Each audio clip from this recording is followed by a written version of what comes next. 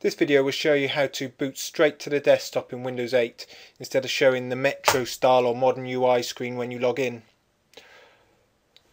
So first of all, you'll have to open Notepad up, and I'll open the Charms bar up for this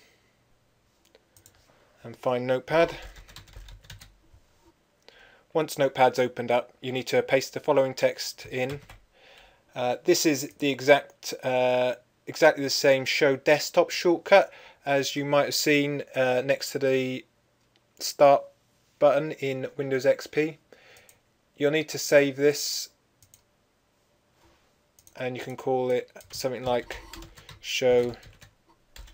The file type should be all files, and you should save it with an SCF suffix. We'll save that to our desktop. So here we are, we have our Show Desktop icon on the desktop.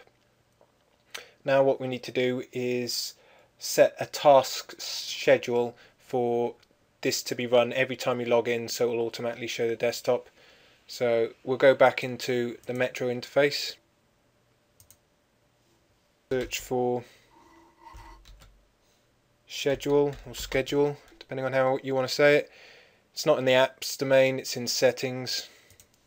So click settings, then click schedule tasks, then the schedule task window appears. So once the task schedule is opened, then click the task schedule library and then select create task. In the create task screen, call the task something like show desktop. The trigger that we want is anytime a user logs in, so select the triggers tab and a new trigger and @logon, so it will fire every time any user logs in. And the action that we want to perform is click the actions tab and click new, is to run our show desktop script.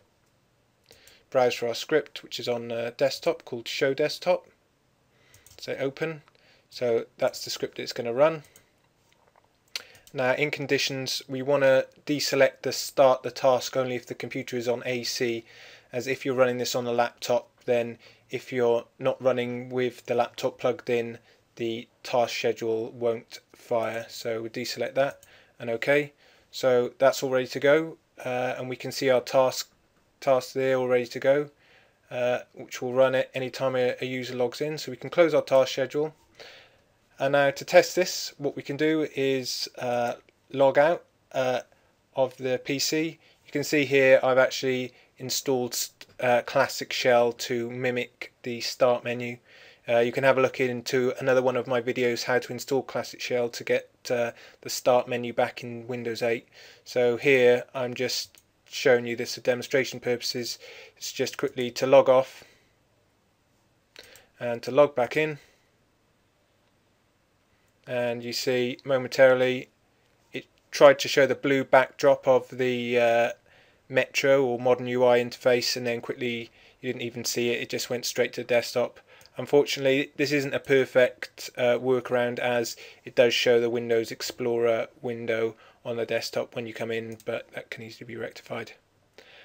Okay, thanks very much for viewing this video. I hope it helped.